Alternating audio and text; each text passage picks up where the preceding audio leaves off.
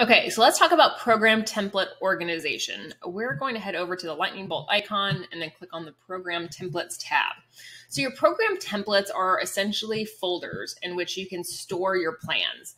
And then typically you're going to see two ways to use these folders. So one is to house entire programs. So you may have a 4 or 8, 12-week program that you want to assign in its entirety to a client.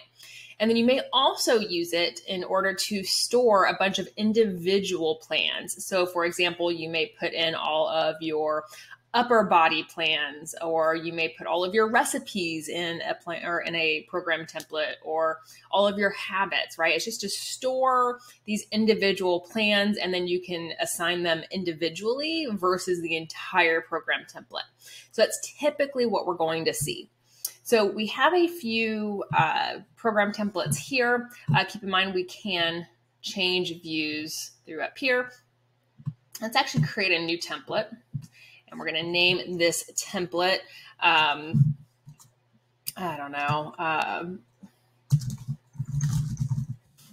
right, create template. All right. And then you'll see here, like Rockstar template has 22 plans, 8 plans, 0 plans.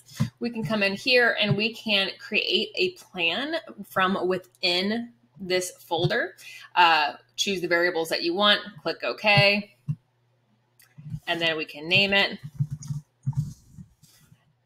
And then obviously you would add in your details, and then we're going to publish plan. And now that has been added to this program template. We can also, from plans drafts, we can assign a drafted plan to that program template. So if we click on those 3 dots, add to template, and then select Marvel Mania, and then add to template. So if we head back to program templates, and you'll see here that those have been added. And then if we wanted to assign this program template to a client, we would simply go to the 3 dots and we can assign to client. And then no matter how many clients you have, you can add this to their program.